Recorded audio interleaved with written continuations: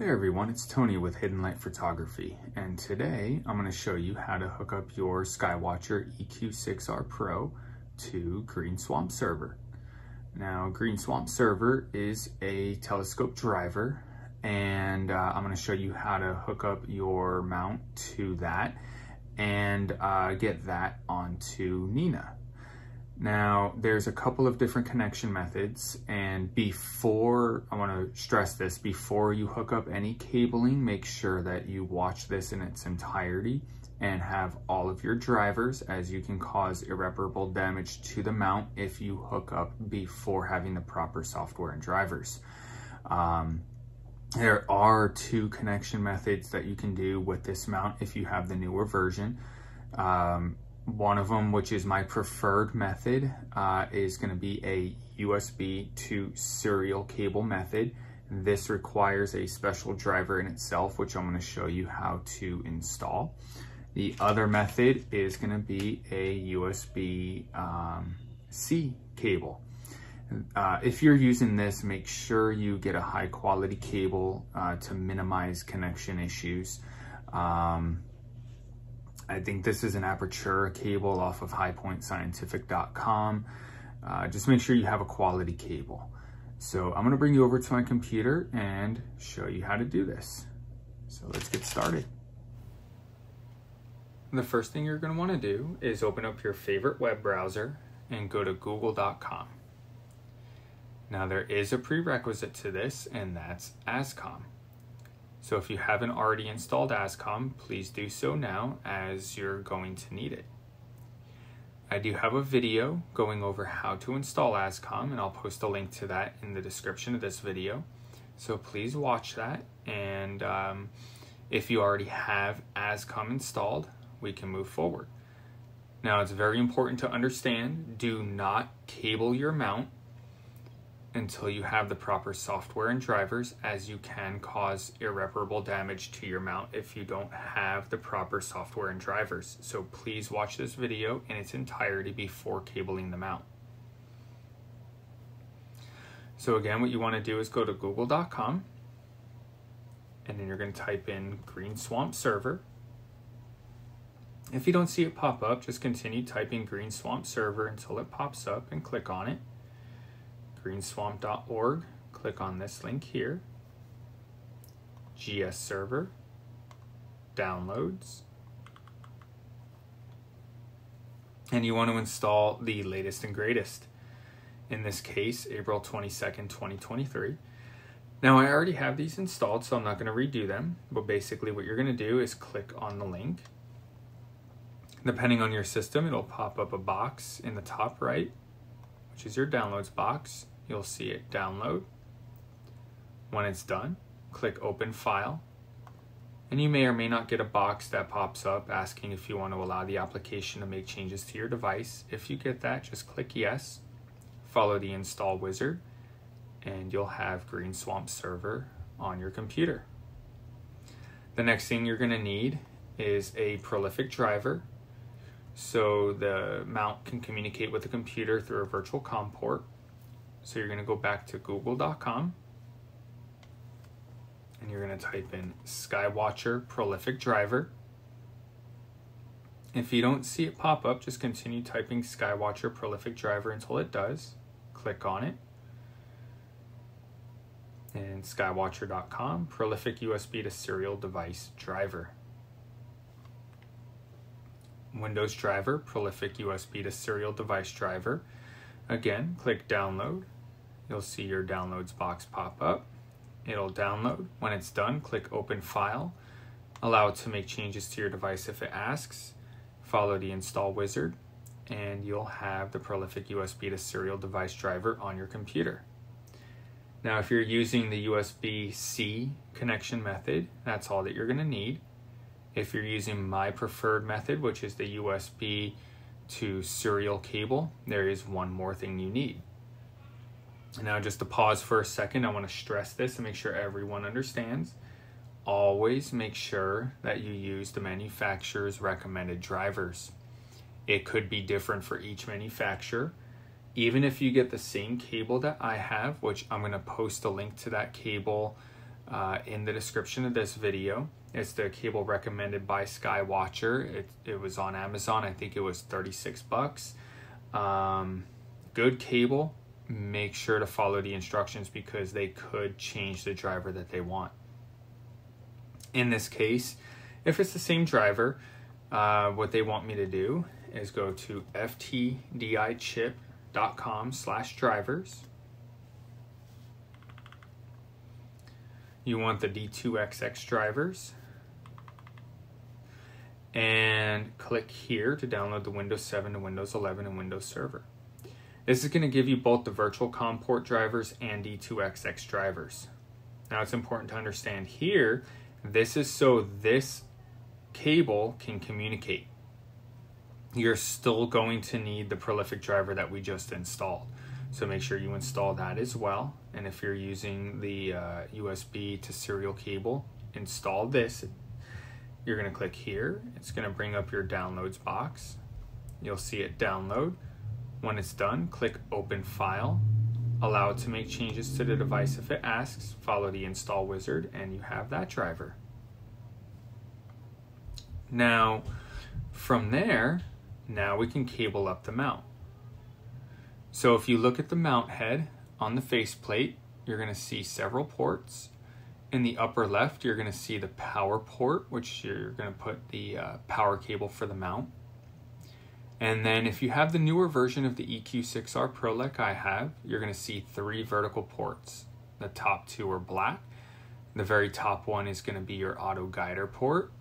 The next one down is your hand controller port. And then below that is your USB-C port. Now, if you look through the accessories that came with your mount, you should see a little gray clip. Go ahead and install that. I have mine and I found it in the best spot underneath the wording Skywatcher EQ6-R Pro. And what that clip does is it allows, it keeps the cables in place as the mount is slewing so it doesn't tug on the cables and do any damage, and it also helps route them where they need to go to avoid snagging. And right below the wording Skywatcher EQ6-R Pro is where I found it to be best, so it routes the cables and keeps them from getting tugged on. So once the mount is all cabled up, make sure that you have everything connected in the proper spot. If you're using the USB-C cable, plug the square end of that cable into the USB-C port at the very bottom, and then plug the other end of that cable into a USB port on the computer. If you're using the USB to serial cable, make sure you plug that into the hand controller serial port.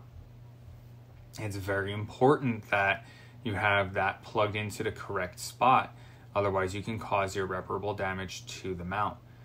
So make sure the serial end of the cable goes into the hand controller serial port on the mount head, and the USB end of the cable goes into a USB port on the computer. Once that's done, you can go ahead and turn on your mount.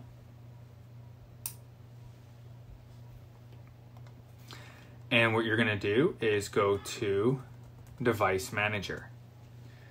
Now, this is going to be part of your routine. You're always going to check this before you do anything else, and I'm going to explain why.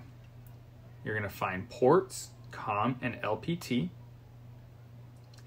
and USB serial port. Make sure that you notate this right here. In my case, I'm connected to COM5. That may or may not be the case for you, so notate which COM port that is. In my case, it always connects to COM5. In your case, it may or may not. You may have a different COM port each and every time, and that's why you always want to go into Device Manager before you connect to anything else to make sure which COM port that is. Once you confirm that number, double click, go to Port Settings, Data Bits 8, Parity None, Stop Bits 1, Flow Control None. Make sure these are set just like that. Now this is an important part right here. This is your baud or bits per second. This is how data flows through the cables, and it's going to vary. Now, not to get too technical with it, but the USB-C port and the hand controller serial port communicate with the board in the mount differently, and that's why this matters. If you're using my preferred method, the USB to serial cable, your bits per second is going to be 9600. If you're using the USB-C connection method, your bits per second is going to be 115,200. So again, USB to serial, 9600, USB-C, 115,200. So make sure you have those set accordingly. In my case, I'm using the USB to serial, so I'm going to leave it at 9600. Okay, once you're done there, now you can open up Green Swamp Server. And there's a couple of things we're going to check here.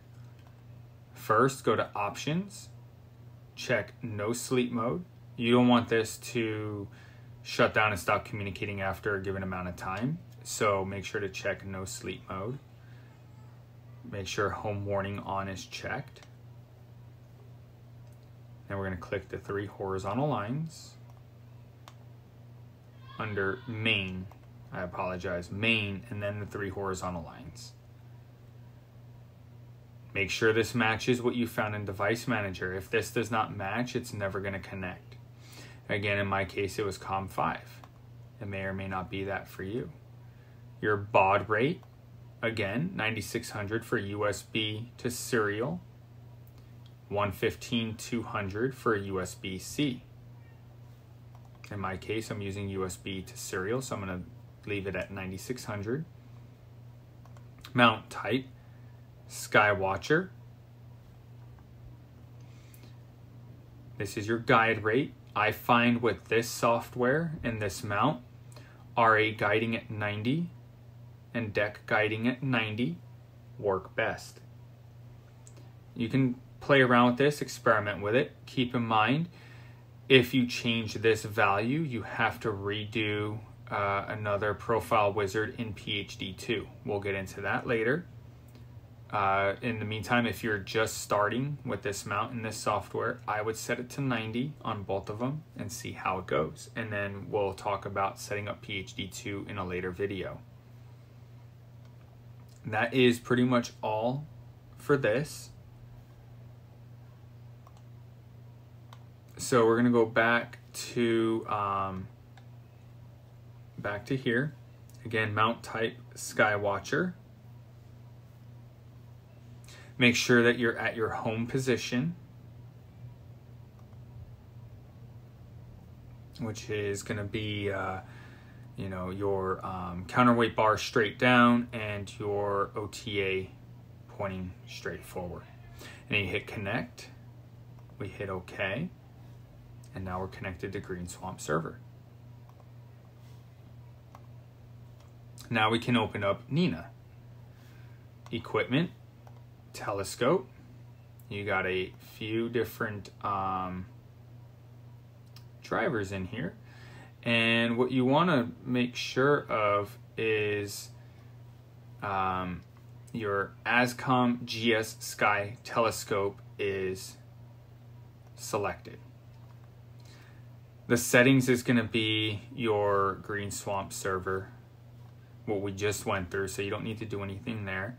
From there, you can connect your telescope. Now Nina has full control of your telescope.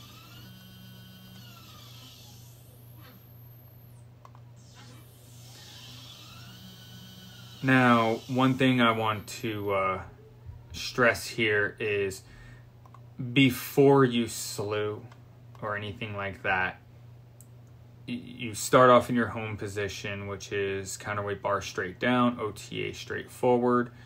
And after you connect, hit set as park. You want to do that every single time. And then you can go to, 3-point polar alignment, go to a target, whatever it is that you're going to do. Always make sure to set as park before you do anything else. And that is as much as it takes to connect to GreenSwamp Server and have GreenSwamp Server run your mount through the session. Now, as always, before just shutting things down, and you'll notice here, Connected Applications 1, when you connect to PhD 2, you'll see 2. Because you'll have Nina and PhD 2 connected into this. Always make sure, just like a computer, you want to shut it down properly before you disconnect anything or shut anything down. Disconnect your equipment.